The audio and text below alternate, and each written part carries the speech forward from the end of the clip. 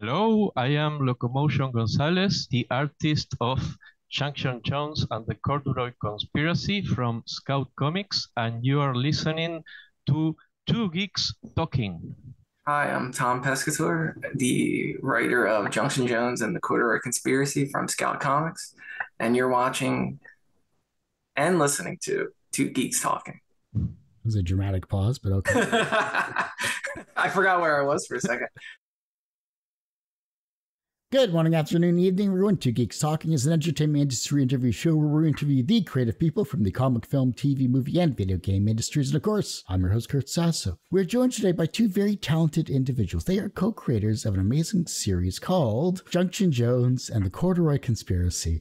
We're joined by the ever-talented Tom Pescatore and Luciano Cruzado. How are you both doing today?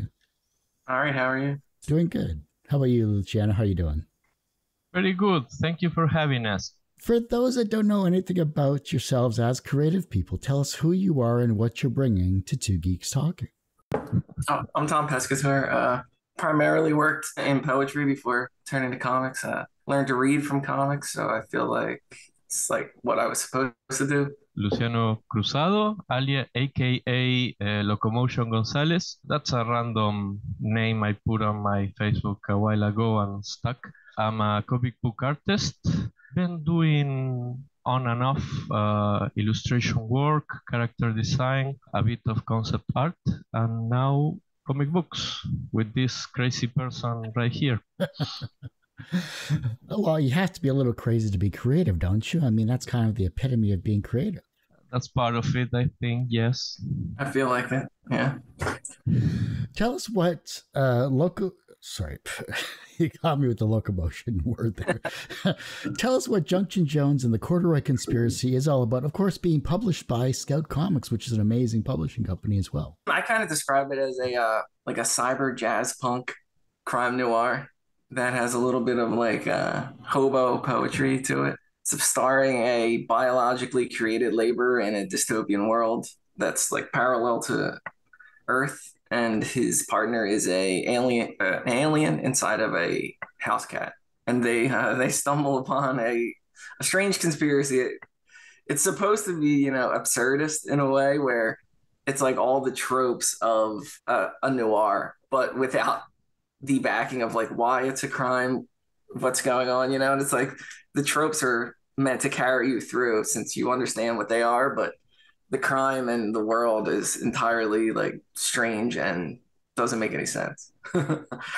Well, that's what I loved about reading the three issues that I got to read as well too here. Look, I love black and white art. I love crime noir. I think that's the most underrated genre ever. And this is for both of you, and for not only from a writing perspective, but from an artist perspective. What is the most misunderstood aspect about the crime noir genre that you think people who don't follow it misunderstand?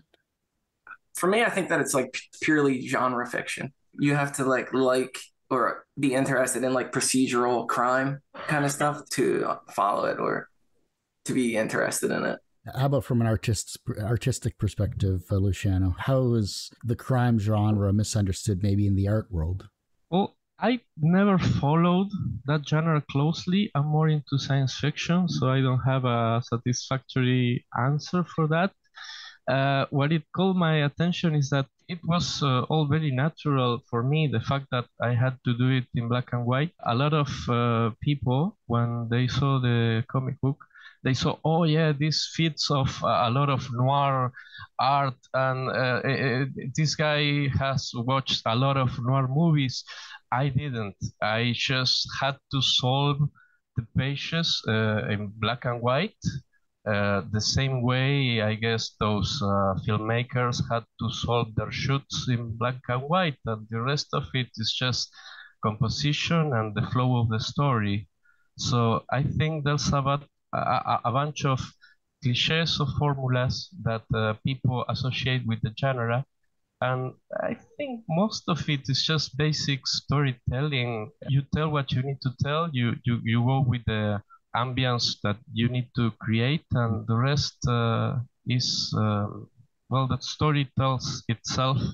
The one thing I love looking at when I look at a brand new comic, at least for myself, especially black and white, black and white, you can't hide behind color. I think that is the true epitome of being an artist. Finding a clean line or getting that clean line when you're trying to put together a character and things like that sometimes is more satisfying than putting together the background artwork in the panel.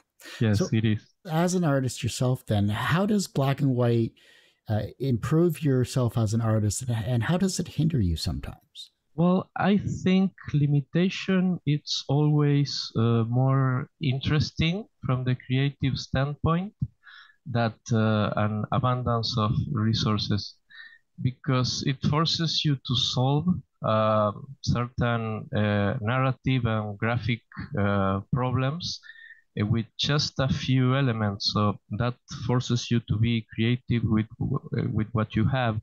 I also create even extra limitations for myself, like, okay, I'm only going to use 3 or 4 shades of gray at most, and I try to get the page solved. One of the first rules was the page needs to be readable just with the line work and the black spotting. And then I only have 2 or 3 shades of gray to solve the rest of the composition. That kind of limitation, I think it always helps you to improve, helps you focus on what's important and not overdone it, and keep the page clean and clear. Yeah.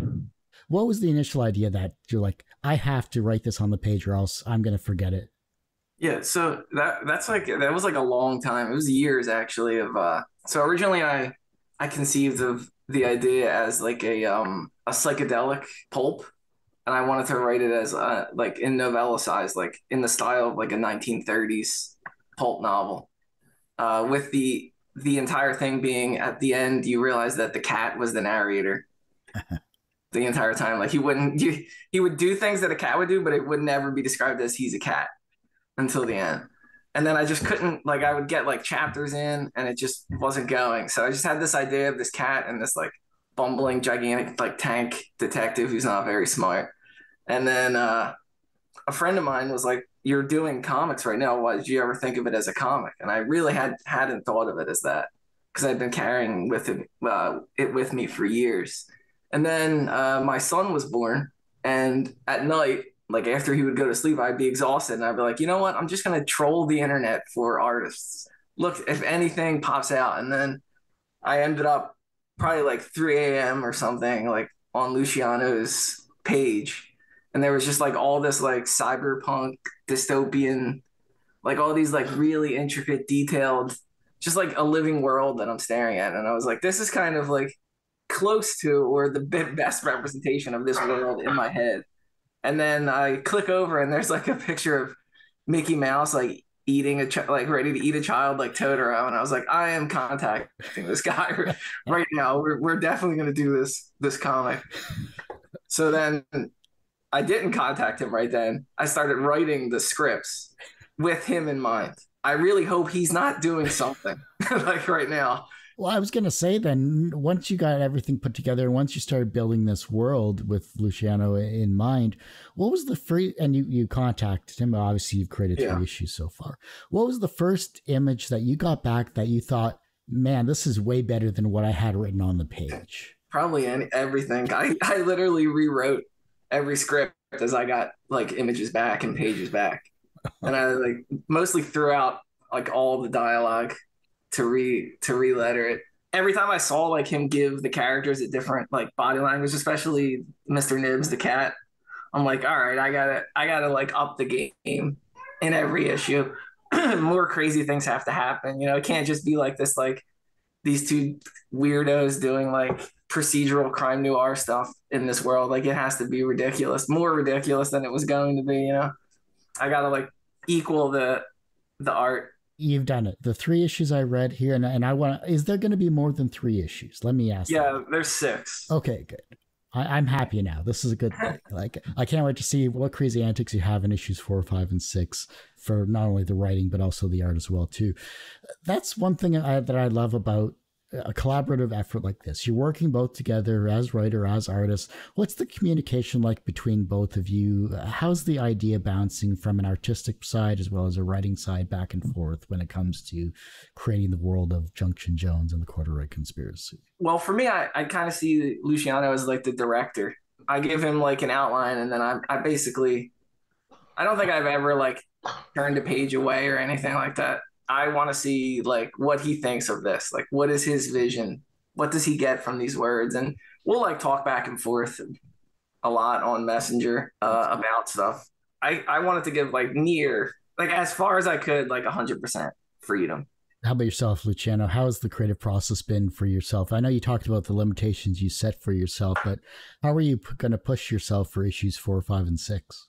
Of course, we are in a feedback loop with Tom, in which he already gave me the freedom that I want to to change angles or to make the characters act in a certain way or to amp up the action. I try not to cheat when I deciding the shots for a scene. I'm having to work double because I think a scene needs a very specific angle, or it's not always the easiest. But I basically try to have fun and to be as ambitious as I can with the settings and the choreography. So I try to go along with the script and to have the most fun I can. I try to be graphically engaged myself, so I don't repeat the same formulas from one issue to another, because that end up feeling stale very fast. So I try to, I don't know, create little goals for each issue or for each page sometimes, so I don't get bored. Overall, my goals, I think, is try to keep it as fresh as I can. Because if the artist is bored, then there's not much you can do about that. I mean, yeah. Luckily, the script is always fun to make, because I don't know, there's so much bullshit going on, and I can go crazy. So how did you come in contact with Scout Comics, and how have they helped you from a comic publishing perspective? Originally, I was gonna self-publish it, but then I felt like we had enough done. I think we were around like 3 issues when we contacted them. I think we had one done, and was it one done? Yeah, yeah. I guess one done and a little. Issue 2 was in process. Yeah. But I think what was most important. So originally, like I had thought of it as a complete, just a graphic novel. So if you notice, like at the end, there's all that like meta text, and things like that, which in itself is like 3 separate stories that relate to the larger story going on. Yeah, it's kind of like building evidence. You get to like see the evidence, and there's actual narratives like within it. There's a third one that hasn't come up yet, because I had to change the order because it was coming out single issue, so I had to kind of set it in the timelines that the things happened in. So I think what was most important for me was that they allowed us like full use of the book, like no ads. We got to make the back cover. We got to do all the meta text stuff. Joshua, our editor, he was just trying to see that it was like solid and tight. No story, like it was full creative control of like story and anything we wanted to do. Just that he was just looking to see that it was professional enough to go out. That's about it. Well, that's really good. That's wonderful to see. There's been a lot of really good publishers out there recently that have been gearing up the independent scene a lot more so than it has in, say, the past 30 years. So I'm glad to see that Scout's available and working with you to put together this amazing series as well, too. Everyone has one person that inspired them on their path to where they are today. Who was that for you? Luciano, you want to go? All right. Yeah, I think the first person that inspires me was my comic book teacher. He's called Osvaldo Walter Viola. Oswald. He passed in a few years ago. I met him when I was 15, I think. I took a course with him, and I learned the creative process with him. I learned from him that we all come from a place of absolute mediocrity, and that's all right, and that we need to live with ourselves while we slowly grow. That failure is a natural, very natural thing until you get what you want, and a very nice outlook and positive outlook of the world in general. So yeah, it was Osvaldo. I don't know. I don't know. It's kind of tough for me. You know what? I'm gonna say, in terms of comic books, just getting me, just to where I am. I would have to say my mom. She didn't really know anything about comic books, but she bought them for me. You know, she took me to the comic store. My dad too. Just I learned to read from comics at like a really young age. I would like pretend that I would like memorize entire comic books and read them to people until I could actually read them. And I don't recall. I have no prior memories to before I was reading comic books. Just for someone to be like, okay, this kid is 2-year-old is reaching out for comic books at a supermarket or whatever, I'll buy them. From a professional standpoint, you're both very talented writer and artist team, but also you're a writer and artist separately in your own right. And professionally, you have both come together to create Junction Jones and the Corduroy Conspiracy, and it is being published by Scout Comics. So professionally, you're successful in that regard. Do you consider yourselves personally successful? Yeah, I don't even I don't know how to answer that one. I guess I'm doing what I want to do, you know. So I do. And that's been I feel like that's been my creative career, at least in poetry. I worked in poetry for probably like 13 years or something, you know. And I guess success in that is just forcing people to read your self-printed chapbooks or small poetry collections you get. So I would say that I do feel like it, you know, just being able to see the book and work with Luciano and other people that I've worked with, I do. Yeah, I feel absolutely successful, no doubt about it, because I get away with living off what I really like, and I kind of live a very simple life, but I live it on my own terms. So yeah, no doubt I feel successful. The reverse of success is failure. How do you deal with your failures? I'm all right with failure. I think it's part of it. There's partial failure and there's total failure. I don't think total failure exists unless you stop trying. Let's say I'm okay with partial failure, and total failure is not an option because I'm not going to stop trying to do what I want to do. Yeah, I feel like I'm like failing forward, you know, just like I've decided this is what I want to do with my life, and you know, you're obviously not going to hit everything or anything, you know, but to be able to look back and see the volume of things you've created and the people that you've created stuff with is like, you know, I couldn't really call it failure even if nobody reads it, you know. Yeah. The younger generation is looking at your work and they become inspired to be creative in their own way, whether it's as a comic writer, an artist, an illustrator, or something creative. Maybe you've inspired them through your past works and future works. And the fact that you, Tom, have the younger generation with you, maybe you're inspiring them on their path to be creative in some way, shape, or form. How can they inspire the generation that follows them?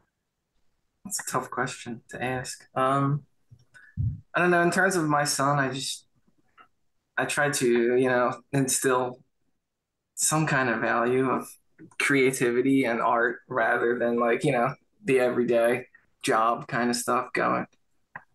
Go to school, get a job kind of thing. I mean, I was in academia for a while, you know, so I'm not opposed to that kind of thing, but I think like giving value to the creative process in the same way you would to like being an accountant or something like that, you know? And I try to not to be so revolutionary with him in his young age, but the world doesn't always have to be the way it is, I guess. Speaking from a creative people standpoint exclusively, I can trace it back from the success idea. I think the creative people can be very susceptible to the preconceived notions of failure and success. I think that's the first thing that young people need to erase from their minds. They need to be true to themselves, and I think one of the most inspiring idea that you can get from any creator is the idea that no one, or maybe very few cases, are people that are immensely talented, naturally gifted, that the basis of your work is that you love it. You do it because you love it, and you keep doing it until you eventually get good enough at it. That art or any creative endeavor is a lifelong thing. There's not a stop to it. There's not, okay, now I'm good enough, or you're never good enough from an ideal standpoint, and you never stop growing. So I think that's important to take into an account. You go your own way, and eventually you'll be good enough for some market, you'll be good enough to get jobs, but that's not your problem. That's other people's problem, that's a market problem, that's an editor's problem. You just need to keep getting better or keep going your own way and being true to yourself. That's good. The last question, and Luciano, you're going to have to adjust your mic again. It keeps dropping. I think you're going to have to put where the mic is, you're going to have to put it more towards the middle. So yeah. Move your microphone like back on the actual shoot. Yeah, I have some weird mechanical limitations to that. But, okay. Okay. I just want to give you a heads up on that. Because it's funny, you see, as you're talking, the microphone's just dropping. Yeah. It's kind of hilarious. It's a cheap microphone stand. Yeah. It's a bit, I think. Yeah. If your life was a comic book, what would its title be? And what would its soundtrack be? That's such a tough one. Okay, I'll start. I made some personal stupid comic books of my own, so I turned myself into a comic book character already. They're kind of boring comic books because, well, my life is not that exciting outside the comics that I do. The soundtrack, that's a tough one, but maybe something quite annoying, like that South African band Die Antwoord or something like that. Yeah, I'll be the protagonist, and most of the shit that happens in that comic book will be characters that are on my mind, nagging me. Oh, the title. God damn, the title. It will be something like Locomotion goes west, or Locomotion goes south. Good enough for me. Tom, how about you? Embarrassed to say, I have written like 2 Ramona Clef's autobio fictions in my life. So maybe, and I have one of my favorite quotes is from a song Jack Kerouac wrote. So I use that a lot, which is it's "Oh, the worms eat away, but don't worry, watch the wind." So I'll probably will call it "Don't worry, watch the wind," or like "Reliable Dissonance" or something like that. And I think that the soundtrack would probably be like a bunch of folk punk bands. So hard to listen to unless you really like it, I guess. All right, favorite folk punk band? Mischief Brew. Yeah, I was born in the same town as the singer. Nice. There you go. Famous by association. Well, Tom and Luciano, I do hate to say it, but that ends this particular episode of Two Geeks Talking. I want to thank you both so much for coming on the show. Yeah, thank you. Before I let you both go, where can we find you? How can we support you? Of course, where is Junction Jones and the Corduroy Conspiracy? Anything else you would both like to promote? Junction Jones is on the Scout Comics website, and I guess a bunch of your local comic store. If you talk to your LCS, you can get it on your pull list. Third issue is coming soon, and I am mostly just on Instagram, TC Pesky. Yes, you put Locomotion Gonzales in any social media, or most of them at least, especially in Instagram, and you'll find me. Please follow me. I want eyes on me. I want likes. I want hearts, and I want your love. Locomotion Gonzales. Awesome. Well, like I said, that ends this particular episode of Two Geeks Talking. You can, of course, find this interview and 1,000+ others on our website, tgtmedia.com or twogeekstalking.com. That's TWO, not the number 2. Totally different website you don't want to go to. Website is going through a revamp, which is because I'm only one person. So go to our YouTube channel, which is definitely always updated, youtube.com/TGTmedia. The podcast is back after 12 or so years. You can find that at twogeekstalking.podbean.com or just search for Two Geeks Talking wherever you get your podcasts. And as I say every week, everyone has a story to tell. It's up to me to help bring that out. Thanks for listening and watching on Two Geeks Talking.